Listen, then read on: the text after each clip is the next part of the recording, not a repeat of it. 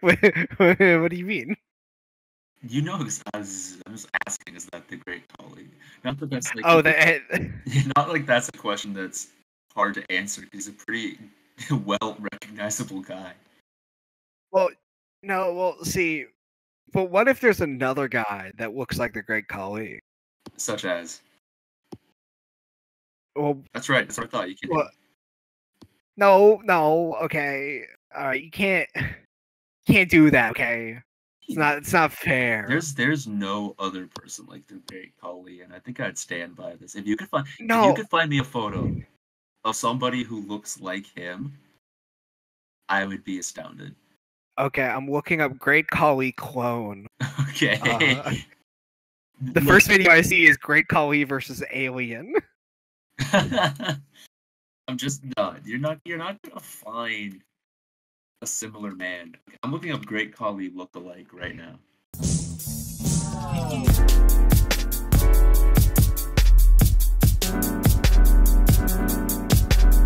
Yeah, motherfucker, Lil Ugly, man, 2012, you heard me? Coming at this bitch. Fuck all these motherfucking haters, you hear me? This how we doing it, man. Yeah, motherfucker. This how motherfucker doing it in this bitch.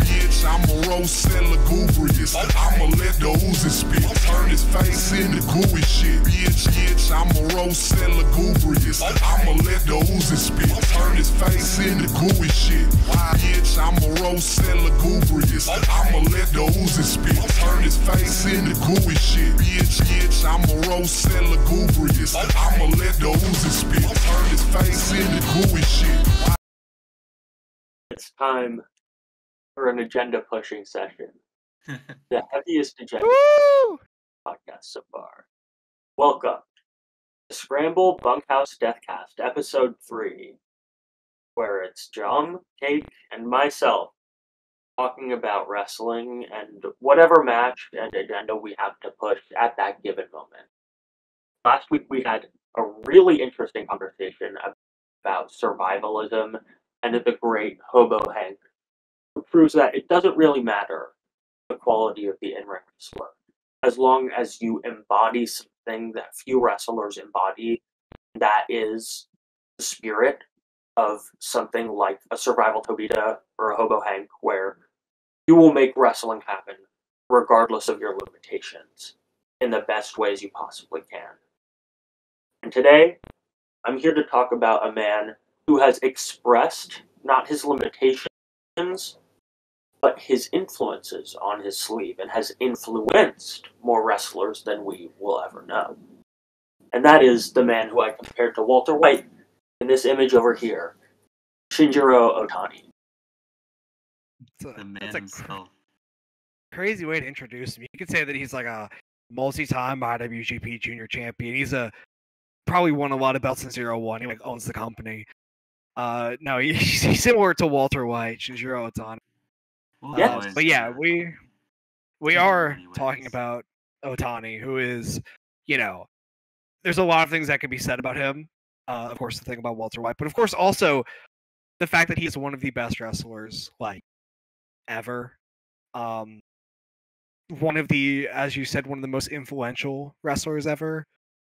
At one point, there was a whole group of guys in Japan who all wore rip-off sparkly Otani jackets, and Otani just took them all under his wing, and it's like, you guys are my sons now.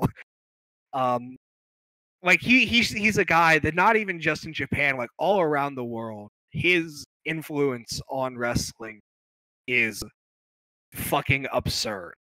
I was going to get into this later, but since you brought it up now, okay, let me get the agenda off right away. Shinjiro Otani is not only one of the most influential wrestlers of all time, he's proof that if you show your influences in the right ways, you can be influential and phenomenal on your own. Like him and Yuki Ishikawa are two guys who very heavily embody what Antonio Inoki wanted in pro wrestling, but Otani brought his own junior heavyweight flair to it. He worked with a lot of guys who have done tours in Mexico, if not Mexican wrestlers, occasion, but when he was younger, he would bring in different aspects, specifically from what we would consider shoe style, but is more of Inoki's like brand of what he believed wrestling should be. And he's just kind of the perfect junior heavyweight embodiment of that in a lot of ways. And so many people gravitated towards that, even if they don't realize that they've been influenced by Inoki, but more heavily by Otani. And you could make this argument that without Shinjiro Otani's influence, the early 2000s Ring of Honor, specifically American indie scene, would look a lot different than it does today.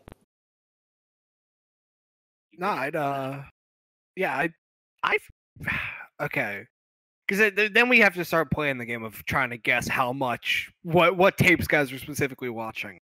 I would say, definitely without a shadow of doubt, he had a pretty damn strong influence on not just Ring of Honor, but like just the entire American indie scene around that time. Yeah, like, very much so.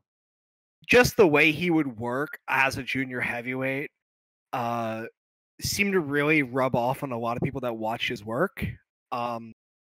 And there, of course, also are like fucking like Joe. Joe's the big one. He does the Otani boot scrape. But like, just also a lot of junior heavyweights around the time, just the way that they would just, bang, bang, bang, bang, bang, fucking high octane, like working. Because of course Otani's he's not a spot guy per se. He could do that. He's done it before, but he's not at his core a spot guy. But the way he would work matches with just so much going, and like there's such an energy to Otani's work that is like prevalent all over the indies of the 2000s. It also helps that a lot of the indies of the 2000s just worked at the guy, because 0-1 was handing out excursions for a lot of people. And like a direct influence is definitely better than I watched this tape and I want to be like this guy. Because then you actually work him, or you're in a locker room with him. And I think that the topic of unintentional influence or unrecognized influence is very real, because you're definitely, if you're watching a guy who's influenced by Otani and influenced by that guy, you could kind of argue that the trickle down influence ladder could exist. I think it's kind of unfair to completely erase like the influences you get from that guy because he was influenced by a different guy first. Because at the end of the day, I think that personally, there's always like a line to be drawn where maybe you just had an idea that you've always wanted to do, and it's just because you were born later that you're never gonna get credit for it because some guy would just happen to be born before you, which is definitely a thing that I think could happen in a lot of situations. And I think it's important to look at Otani's legacy from that perspective. For example, like if you were to look at it from the perspective of if somebody happened to be born before Otani, would they have done it first? And I think you could argue that no. I think the people who have been influenced by Otani, were they fortunate enough to have been born earlier on in life than Otani, I think they would have wrestled differently than they had. 100%. What did you say, Ethan? Oh no, I was just agreeing with you. Oh yeah. So speaking of Otani's work, I think if we're going to talk about Otani, we do need to start off with fucking his junior work. And the first match we watched was very much his junior work. It was what was the date? It was Shinjiro Otani versus El Samurai from January 21st of 1996 in New Japan. And it's a very famous one too. At least in the cultural zeitgeist. Sorry, but it is the canonically great New Japan Juniors match if you want to watch something from around the 90s, and I'd say rightfully so. Because I thought it was probably a Liger match that's more canonized just because it's Liger. I was gonna say, but there's if you probably remove him from the equation, it's probably Otani and Samurai. Yeah, I will say I somehow, some way, I had never seen this match before. Like I've heard about it, I've absolutely seen clips from it, but I've just never seen it. And yeah, I get why it's canon. It is a pretty damn stellar piece of work. It is so well built in like they very, very much came into this match with a plan. Like you can tell just from the way it's worked that they are very clearly they had intentions going in of everything they were gonna do. It all fucking worked. And I think that goes good into talking about one of the biggest things that I noticed with Otani's work, and it appears in the second match we talk about too, but not as much. But in this match, Otani, like, kind of, as Otani has gotten older, one of the big things, like, Otani's a very bombastic guy. He's fucking crazy facial expressions. Yes. So much energy and everything.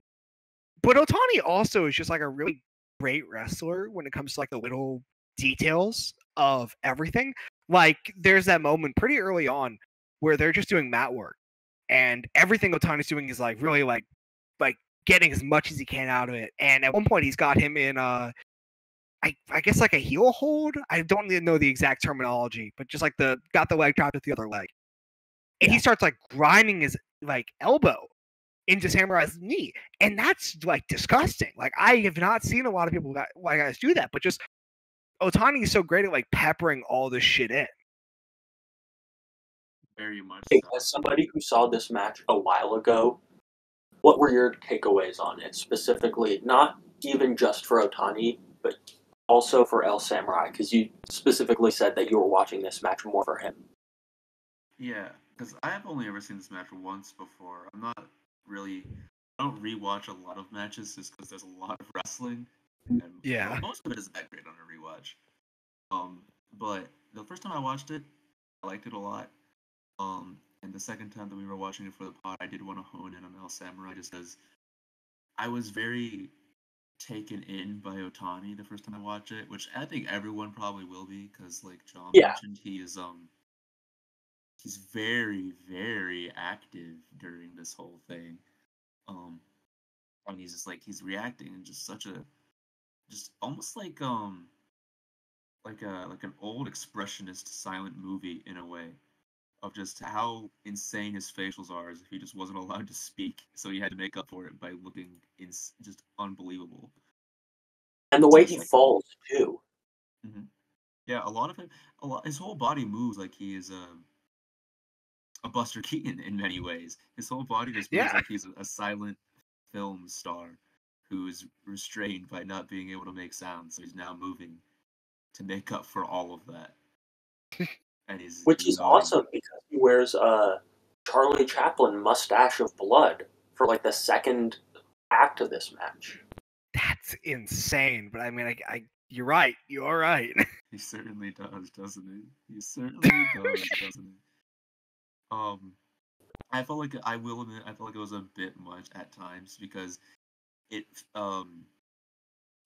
expressions for the most part are very reined in, but there was a period of time where El Samurai had him in a key lock, and when it cut to Otani's facial expression, he looked like one of those like those TikTok actors, you know, the ones who are like, "Oh, my son just died," and they're like sobbing and there's snot coming out of their nose, and they're like looking like they've had the most traumatic experience of all time. Which thankfully I only felt that once, but I think if you were to watch it and you're not one for melodrama, it helps that he's consistent and he does it the whole time. But there are certain instances like, okay, man, he does not need to be doing all that. I think that's part of the reason why I am somewhat forgiving about Otani is that you mentioned it. That's just Otani. Like, it's not like he's 100% with it, and he commits fully, which is a good thing. Yeah. Plus, he's wrestling in front of his dad. Of course. That is true. Which I will say, I do have to say that doesn't really play into the match. Like, it's a cool note. But I do love that at one point, I think Samurai just kind of kills him with something. I can't remember what he killed him with. Samurai fucking kills him with something. Cuts over to fucking Shinjiro Otani's dad. He's just sitting there, not moving. Like, he's just looking like, look at what happened to him. Look what happened. Whatever. I want to go back home. And I watched it again for El Samurai because, like I said, I was too honed in on Otani the first time around. So the second time I watched just El Samurai, and he does a really, really, really good job. And I think a lot of people are like I said, just gonna be gravitationally pulled towards Otani doing his thing, especially when El Samurai is completely facially covered. You can't really compare facials because he has none, and Otani is going crazy with selling. So Samurai is a lot more restrained, but he also has, I think, the sickest bumps and sells out of the entire match. Yeah. Like for Otani, like almost practically doing like the holding arm and pointing at it for a couple instances.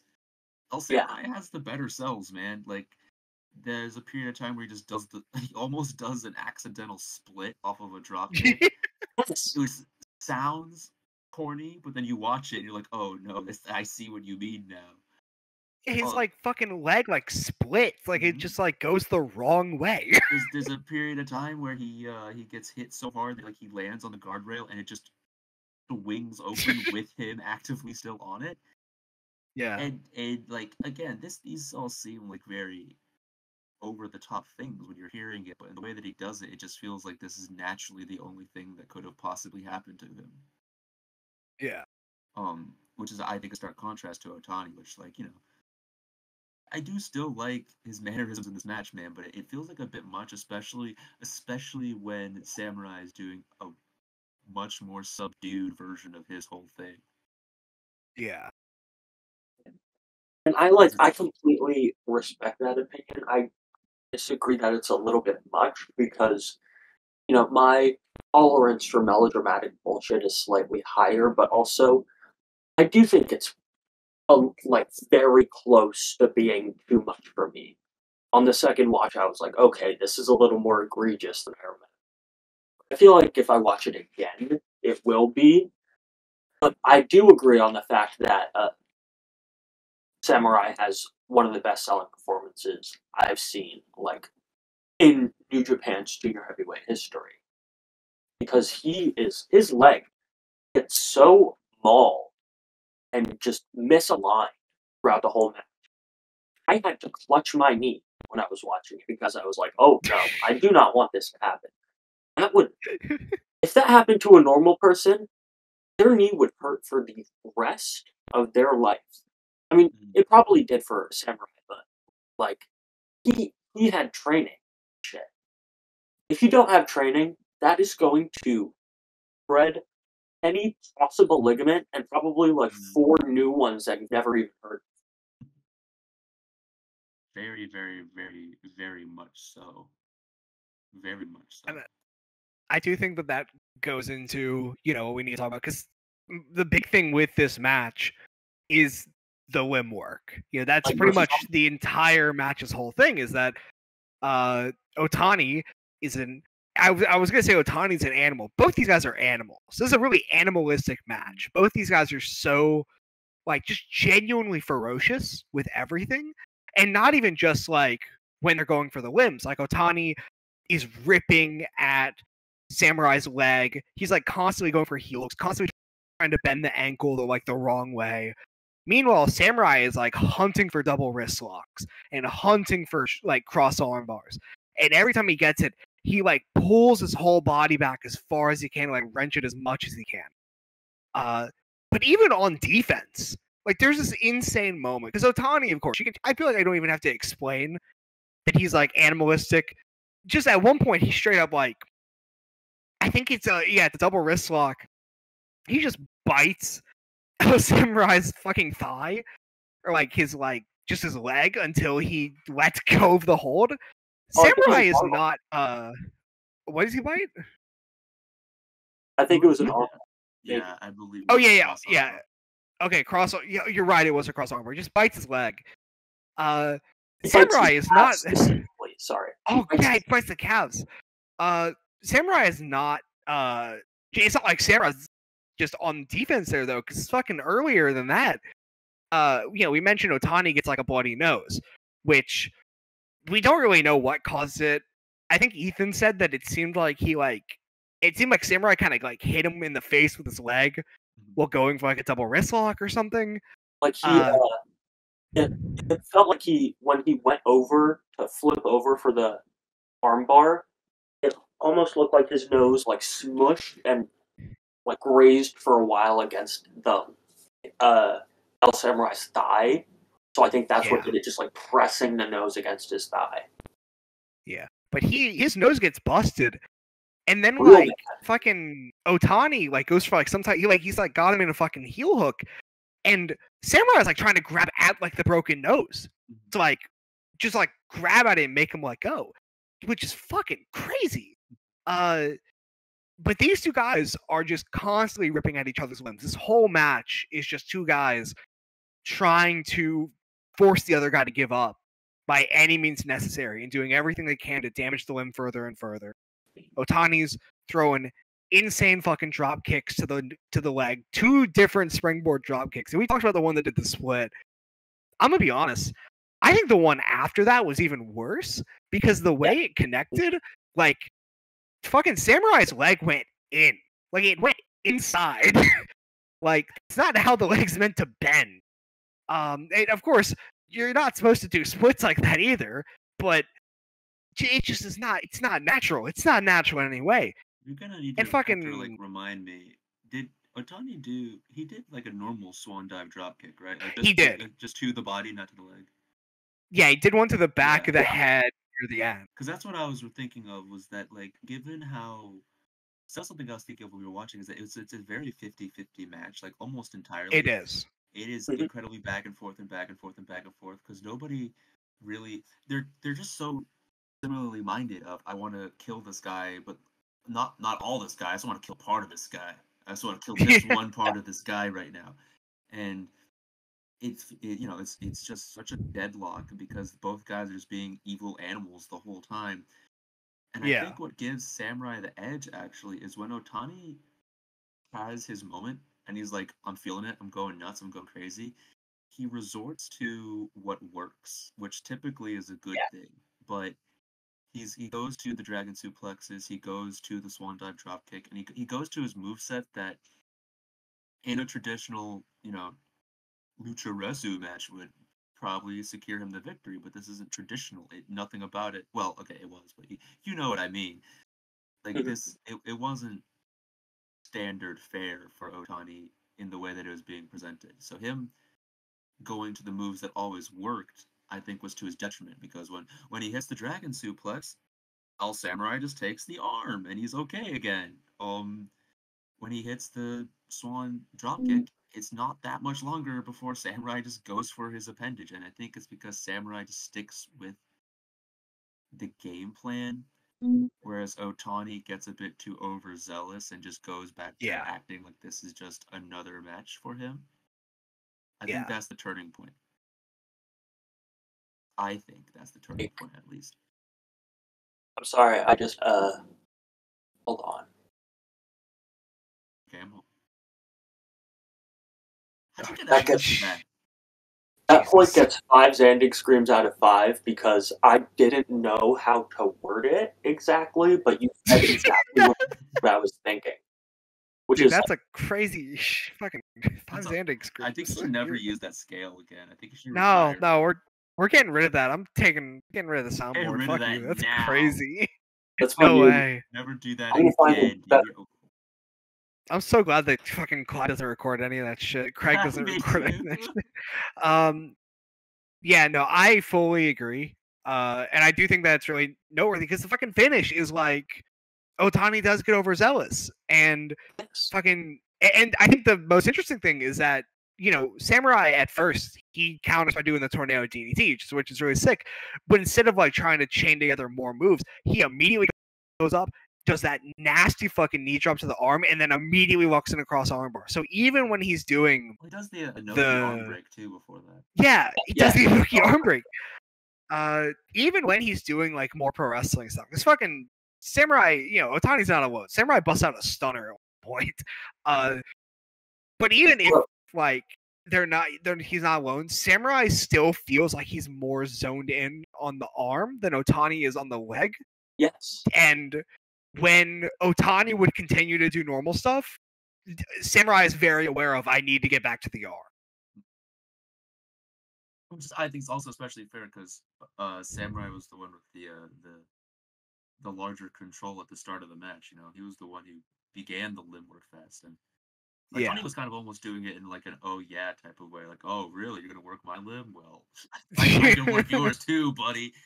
So again, I think that plays into mindset. Otani was just kind of wanted to wrestle a match, and then felt like he was being threatened, and then once he thought he proved his point, he went back to wrestling a match, and that's why he got owned. Yeah. That's like, sorry. That's what I don't know if this makes any sense, but well, it's gonna make sense. I don't know why I thought I was gonna make a different comparison, but this is just how pro wrestling is supposed to work. It's that you introduce something in the first act of the match, which is the limb work, which is like the first part of the match is really hammering home the point of these guys are trying to break each other's limbs as quickly as possible and as like brutally as possible, and making that kind of the background focus for the second fall, or not the second fall, but the second act, where they're more focused on pro wrestling moves than anything. And then in the third act, you bring it back around, and they did it in a really satisfying way, better than like a lot of pro wrestling I've seen. Yeah. Which is what I really enjoy about this match, is that it kind of has that, I don't know, it's something that you normally see in American pro wrestling, especially from like the 80s or the territory days, or like the WWF in the 80s. But it's that like that feeling that everything in a match matters and is going to come up at some later point and matter even more. Mm-hmm. And it's something that I don't know if wrestling like does as well from what I've seen lately. But I think it's something that wrestling can do better than most other mediums, besides like a long-running TV show where they can put a plot line in the background and have it cook for a few seasons, and then boom, it just blows up in everybody's face later. I think that's a really important note with it, is that of course the limb work is the main focus, but above all else, it's the through line of the match. It's what keeps the match grounded. Because this match, these two guys involved, this era of wrestling, both these guys are junior heavyweights. This could have devolved into just a bomb fest. Mm-hmm. It would have been a cool bomb fest. It would have been fine, but the presence of that limb work keeps it all connected. And I think that's part of the reason why when it does kind of become a bomb fest near the end, a lot of the bombs are still predicated on the limb work. It feels like it is a bomb fest that like fully deserves to happen. It is reasonable. It is not just them busting shit out. It's driven. It is a driven bomb fest that is predicated on a through line of limb work that, leads to the finish. There's one perfect example of that in the match, which is when Tani German suplexes Samurai and then Samurai immediately grabs the key lock. That's like, I've seen that spot done a lot. Because I don't know if this was like the first time it happens. I'm certain this is probably the match where it happened, and then people were like, "We need to do this spot forever." Yeah. I feel like that spot happens like once a fucking year in like a notable match. Mm-hmm. And deservedly so. It's a really cool spot. Sometimes it feels kind of stupid. It depends on how you've built up to it. Like, and that's part of the reason why it works so well in this match, is because it is built great. That might, I want to say like, the drop kick to the back of the head that made fucking Samurai do the swing on the railway, or the drop kick to the leg that like bends it Samurai's leg inward. Like, I want to say those are my like favorite spots of the match. My favorite spot of the match might really just be that key lock spot, because like it is so well done. German suplex lands. There's like a good second of pause between when it lands and like, the ref's going out for the pin, and then fucking Samurai. It's not even that he hits the German and then he goes into it. He hits the German. You watch Samurai like pry Otani's like hands apart and then pull in the key lock. So it's like he has to force it to happen. And I think the only other time I've seen that spot done that good was fucking Like in 2021, I saw someone do it like in midair, and it was like, okay, this like works because fucking the one big problem with that spot is that sometimes the German hits and immediately the guy's got a key lock in. It's like how you fucking hit a German. You have a good grip in because you have to get a good grip to do a German. Yeah. Like, how'd you break that shit within a millisecond? This also how'd you break it within a millisecond after getting dropped on your head? You watch Samurai do it in this match. You watch him do it, and it's so fucking well done. I fucking love that spot so much. It's a very, very good spot. And I would also argue that, well, actually, I'm just gonna argue for the second match on the docket more importantly, because that was I preferred this one personally, but this is just the second match we watched just fulfilled my own personal tastes a lot more, even if I think it wasn't as thought out as well. But it was just cool. It was sick as hell. What year was it? 2001. So this was The second match. Shinjiro Otani versus Kazunari Murakami from June 14th, 2001 in 01. Specifically, this is on the Shingeki shows, which is just for context. Shingeki was basically Hashimoto saw Pride and was like, this is pretty sick. Mm-hmm. So Shingeki was a show where everyone put on gloves and they beat each other up. It's basically 01's fucking basically they're brawl for all. I was gonna say shoot style, but brawl for all is a better way to describe it because a lot of it was just guys punching each other in the face. Fucking Fujiwara would come in and do like technical work. I'm sure Ishikawa did technical work. Mm-hmm. But a lot of it really was just guys running in there and just punching the shit out of each other. Mm-hmm. Case in point, this match.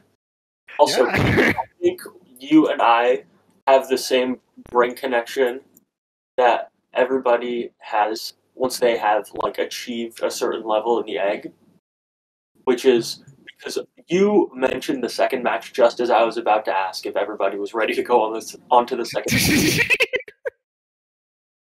I mean, Yeah. You're locked in. This is how you know this is an official, real podcast. I did not attribute my love for sick men doing sick things to the egg, because I think that's always been built into my brain. No, I was saying like I would prefer to attribute it to the egg. I know I would prefer to attribute it to the egg because that would mean there's not something like deeply wrong with my psyche. But unfortunately, tragically, I have to admit that I just enjoy watching people get hurt. Yeah, I felt it in the air. You know, we're talking about this, really smart limb work and match structuring and through lines and shit. But I think we all kind of felt in the air that the time has come to talk about Kazunari Murakami, also known as Satan. Evil. I don't know about any of the devil you've ever seen. I've never seen the devil with backhanded of an uppercut or a drop kick. I'll be honest. Dude. I don't think I've ever seen a wrestler as just genuinely demonic as Murakami, dude. Yeah. He just he's this feeling about even when he's getting like obliterated, even during the segments of this match where Otani is dog walking his ass, there's still just like this look on his face, man. Even if you can't see his face, even if his face is covered because Otani's beating the shit out of it, there's just something about Murakami as a guy, just as a presence. It's like, dude, oh man, oh man. I think the only time he ever didn't have that feeling was when he started wearing the suit in Noah. Yeah, I will say, like, fucking, there is genuinely, like, fucking Murakami, like, brawls, especially, but just Murakami matches in general. Yeah. There's a real feeling of when is Murakami gonna snap? Like, cause we all know it, like, happens eventually. And Murakami, from the start, is like a sick fucker. He just goes in there throwing fucking punches, laughing at people. The fucking corner stomp that he does is egregious. It's fucking amazing. But there's always this moment in every Murakami match where he just kind of gets pushed. Mm-hmm. And he snaps. And every time it happens, it's like witnessing the fucking fury of hell rain down on another wrestler. Because Murakami is a furious god of a wrestler. He is so hateful, so full of spite and vitriol and more words like that. He's just such a piece of shit. There's just so much about him in this match that is like awful. And I say that as a person that loves him. And I say that positively. He is just so evil. He's so evil. I mean, it's just like, and this is crazy too, because I don't think he even has that much. I think Otani controls more of this match, if I'm not mistaken. No, he does. And I just, Kazunari Murakami is a special wrestler who, honestly, I feel like what you were saying about him snapping, my favorite thing about him is that snap usually coincides with him throwing his mouthpiece at his opponent. Yeah. And he'll just... That's his strap. That's his straps are down, you know. That's his fucking... That's his spinach. And it's not just a moment of him being like, I'm about to fuck you up. It's a moment of him being like, I'm about to fuck you up, and I do not care about the repercussions of my actions. If you fuck me up harder, I'm just going to keep going until you're done. Yeah.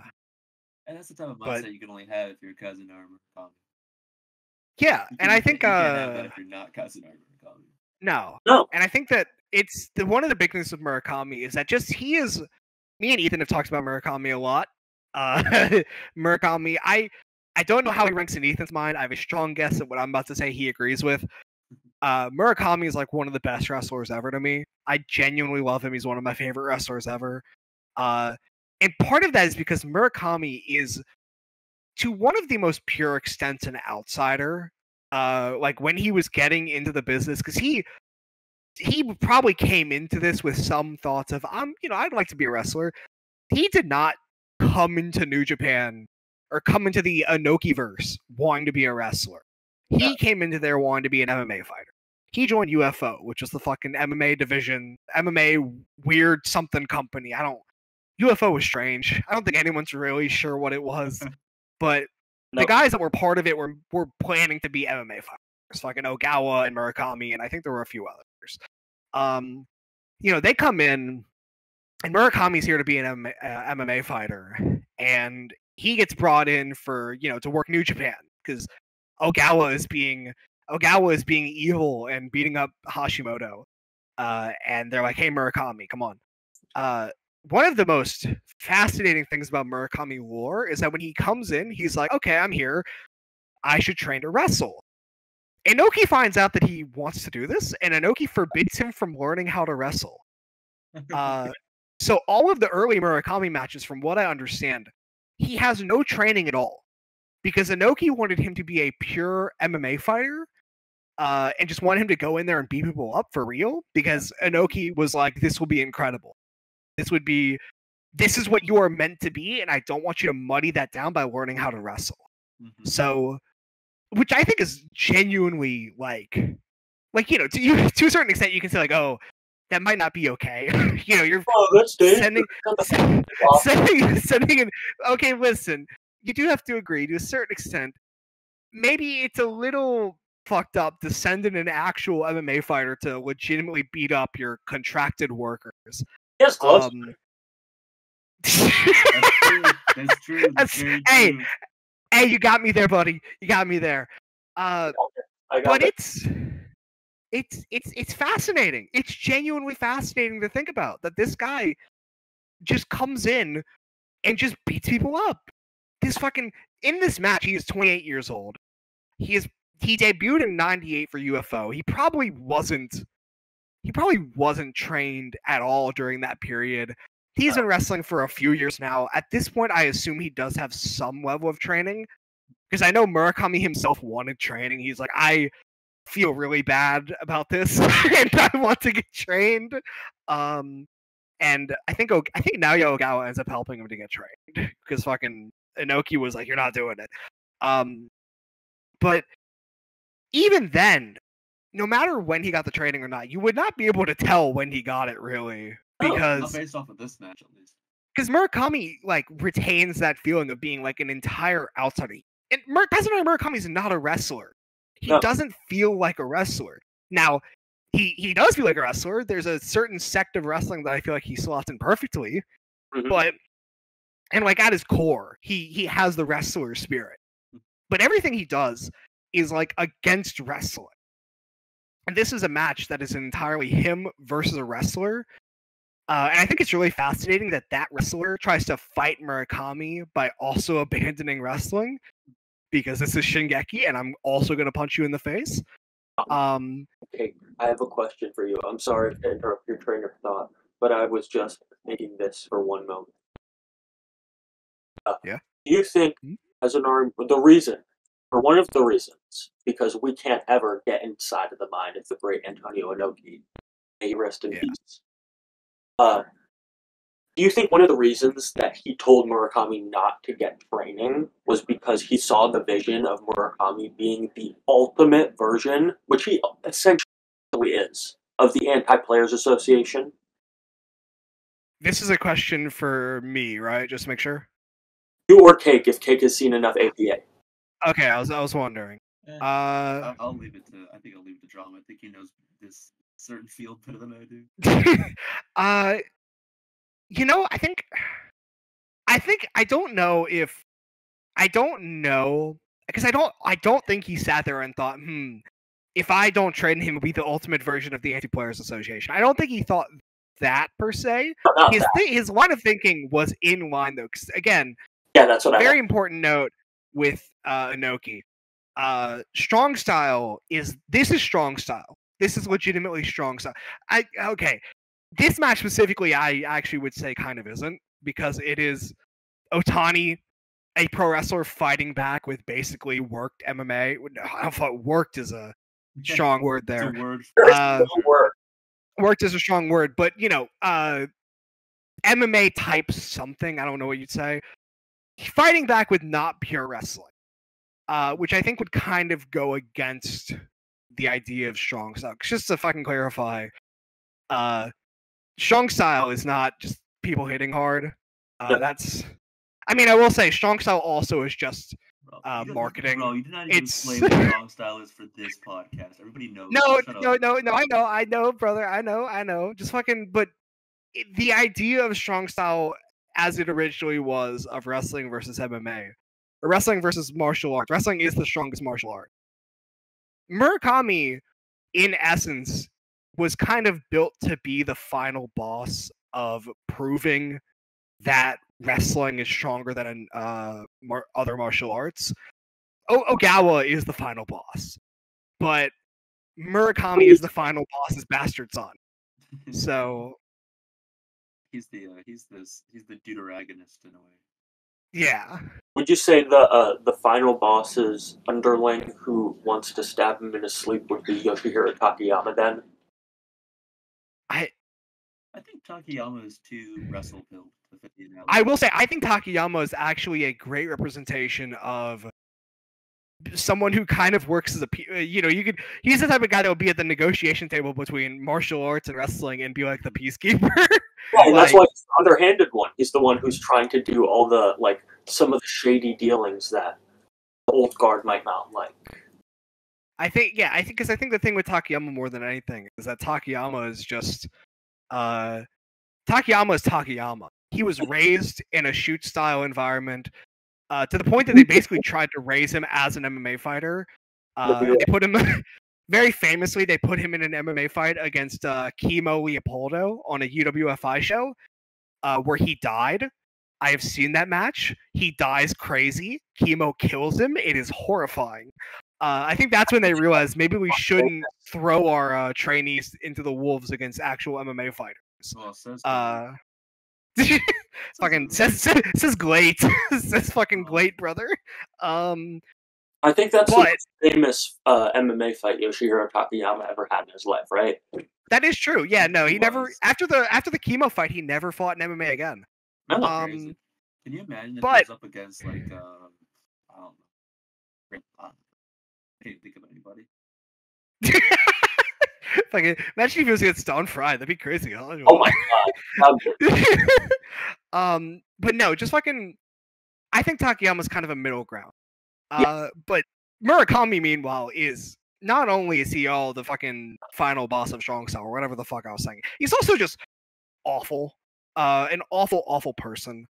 I think that there is so much in this match that feels almost wrong. Like this is like a bar fight almost. It's bar fight with gloves and with cornermen and in a fucking 50,000 fucking whatever 1,000-seat arena. I would but agree with that. Oh, okay. I would. But I'll want to finish your thought first, though. I mean, I would just say that this feels very. I guess bar fight isn't the best way to put it because bar fight would imply that it's more. I don't know how you'd fucking verbalize it. I think it's still definitely a fight, but I wouldn't call it like a bar fight or anything like that because there's a lot of prolonged holds, and more importantly than that, there's a lot of spite. And if you were fighting a dude in a bar, you would not be spiteful; you would just be pissed. Whereas there definitely feels, at least in Otani's case, much like there is in a lot of things with Otani's case, he just feels like a guy who's very much trying to prove something. Like he's very much trying to prove, like, yo, Murakami, pro wrestling is the strongest style, and I'm gonna kill you, and you're gonna die. So I don't think it could be considered a bar fight. I'm trying to think of what a better term for it would be. Oh, I think I found it. Please. What would you say it is? I think this is a street fight between two high schoolers who fucking hate each other over some. That's crazy because I was gonna say that. I was actually gonna say that. Or somebody stole something. In my brain, I was like, yeah, this feels like the type of fight where like one high schooler like shoulder checks another guy in the cafeteria, and they just immediately leave the cafeteria. Yeah, it like the ending ties that all together, where Murakami goes against the rules, quote unquote, and just starts beating the shit out of him without gloves on, and people literally have to pull him off. And then Otani comes, like, he wakes up and he's like, "Where the fuck is he? I want to beat the shit out of him still." Yeah, it's just like it's World Star before World Star. Yeah, that's basically exactly that's exactly fucking correct. I fully agree with that. And I think that is really strong. I think also we do need to bring up the fucking the pre-match stuff that's shown in the video of Murakami just bursting into the 0-1 dojo and just immediately trying to fucking beat the shit out of Otani, just like going straight for him. All those stuff shown of Murakami murking Yuki Ishikawa on a Battle Arts show. Just everything about this match. Yeah. Everything about this match is just built like Murakami and Otani are two guys who just can't get along. In any fucking world, they can't get along because there's such a strong divide. Not only there's a strong divide in their own ideologies. They just fucking hate each other. Mm-hmm. They can't stand each other. And this match feels like the culmination of that. Especially in the the gloves thing, which that kind of comes from the bar fight thing, because I read a Segunda Kaeda review like a while ago where it talks about a match that I really fucking love from a Wrestle Yume Factory, and the ending of the match goes into like a DQ, and it gets like fucking all the guys involved just start trying to kill each other, and I think it might have been Phil. I think it was Phil Schneider who described the finish as it feels like it was a bar fight that went wrong because someone pulled a gun. That's kind of how I felt with the Murakami pulling the gloves off. It feels like at that point Murakami has given up any attempt at really just fighting. Like he's given up any attempt at care. Yeah. Like he's pulling out this is the last resort. He's done trying to just win. Now he just wants to legitimately kill Shinjiro Otani. The best way possible. Yeah. Yeah. I mean, it's an amazing finish. Like, it's absolutely insane. There's it genuinely feels like as Murakami's rising, like post glove taking off, he's just getting up to his feet. There's just this aura about him that just feels like he just has made up his mind that he's going to make a mistake right now. Yes. He's so stoked about it. I think that's a great way to put it, because it looked like the second he starts taking the gloves off, you kind of know what's going to happen. You know exactly what's going to happen. Mm-hmm. And at that point, it's just you're waiting for it to happen, which is like honestly one of the scariest feelings ever. Of you know shit is about to hit the fan in the worst possible way. Things are about to escalate to a point that they can't go back down from, and you just have to sit there and watch it happen. And you're just waiting until the moment. And of course, the moment is when he throws the glove in Otani's face and just punches him in the jaw. Just straight up punches him in the jaw. That's so insane. Just full fist, straight to the jaw, mount to position, and just starts raining down close punches. Fucking, I think it's Yuji Shimada, who's the referee, fucking jumps on top. He doesn't even try to like break it up per se. He just jumps on top of Murakami. He's trying to choke Murakami out. He's fucking going, ring the bell, ring the bell. The entire 0-1 roster rushes to the ring to try and rip Murakami off of Otani's carcass. It is horrifying. The fact that it ends with such an escalation is nuts, because the beginning of the match has that same moment of, oh, shit's about to hit the fan, when Otani slaps Murakami at the very beginning, and they just start teeing off on each other, Fry Takayama style, before Fry Takayama, without the head hold. That never happened. Yeah, what are you talking about, brother? But it's just, it's like, I don't know. It feels like a match that should just peak in those opening moments, but it's not. Yeah. I think that kind of goes into the whole thing of, I mentioned with the escalation of like it's escalated to a point you can't go back down from. This match is entirely escalation, but it's not like escalation of the moves are getting crazier, because the only moves in this match are punches and stomps to the head. But what's escalating is each guy's respective amount of anger and amount of being fed up. Like, you can watch on their faces as they just get more and more pissed off and like, I'm not gonna take this shit. And just starts wailing on each other. Great moment of that is the Murakami throw in the mouth guard. Great moment of that is when Murakami follows Otani to the outside and just starts punt kicking him on the floor. Great moment of that is when Otani has Murakami, like, his head's like dangling off the apron.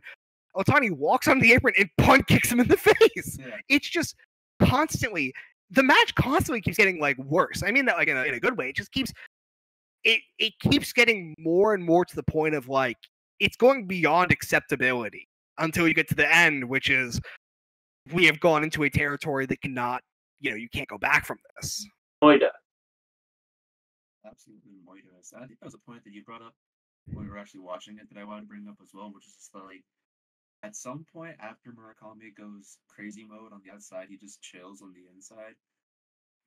Not necessarily because he wants like any like cheap victory. He just wants to say that he beat him on the inside. Yeah. Like, yes. It is very much a point proving driven match at its heart. Of just like, yeah, I hate you. I really, really, really do. But even more than hating you, I really want you to. I want you to feel some sort of way about me, and yeah, like underneath all the hate, the drive to make them think that about you is, I think, even more compelling in both these guys' brains.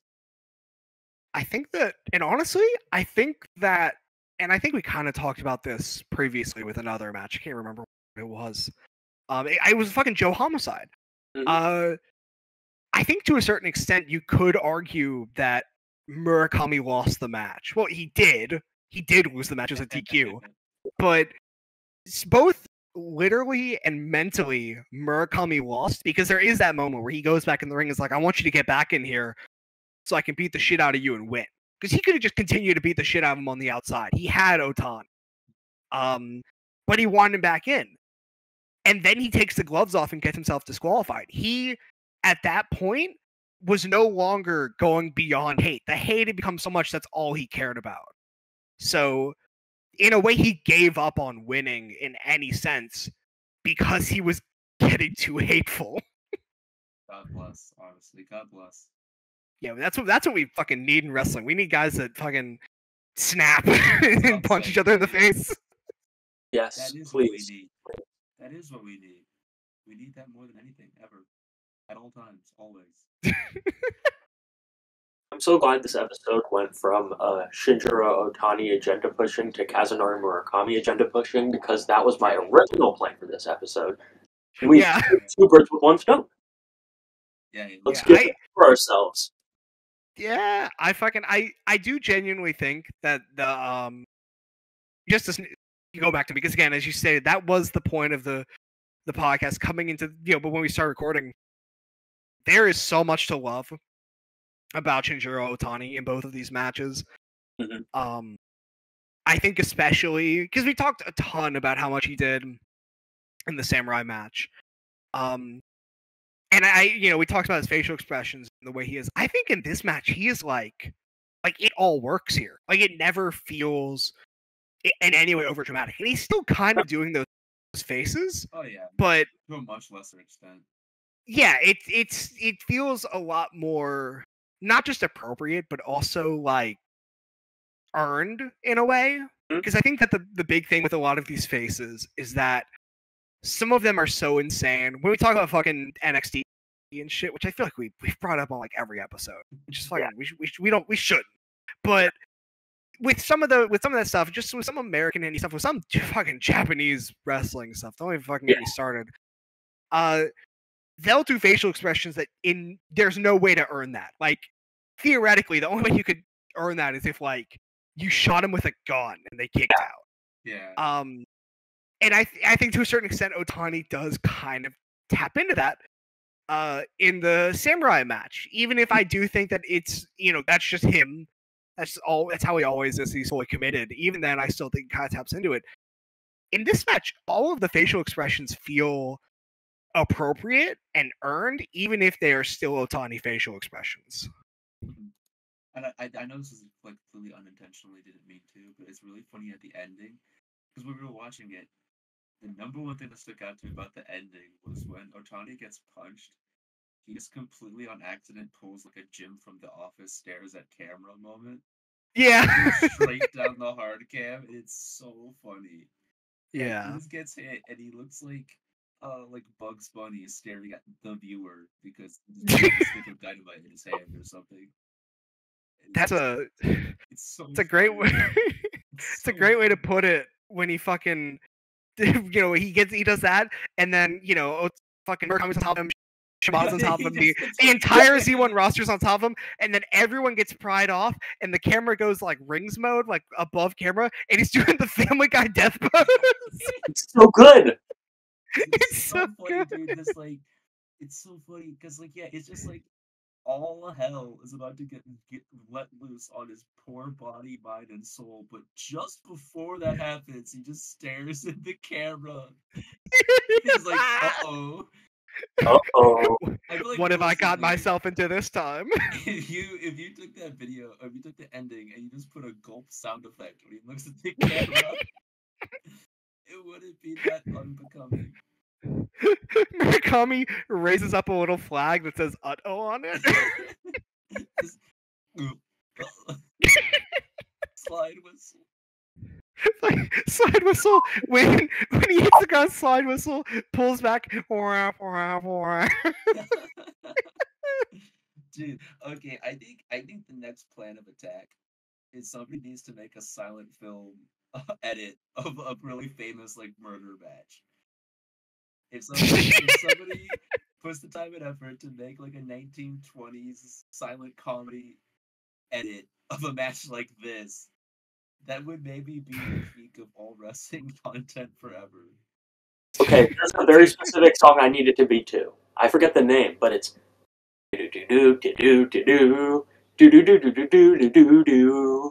Oh my god, yeah, I know exactly what you're fucking talking about. That was horrifying. That song, yeah, The Entertainer. That fucking song was everywhere on YouTube videos in the early 2010s. I cannot escape that song. Exactly that song, but it should be. It's a Kevin McDonald song, yeah. It should be that song for sure.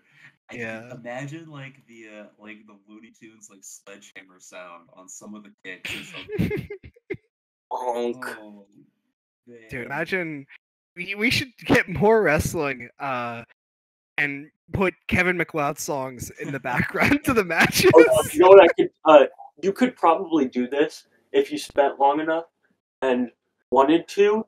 You could, like, after Kazunari Murakami gets dropped on his head or hit on his head, and there's like a face, like a close up of his face. You could give him that cartoon bump on the top of his head, and then the birds fly around. Yeah, the birds. Dude, can you imagine?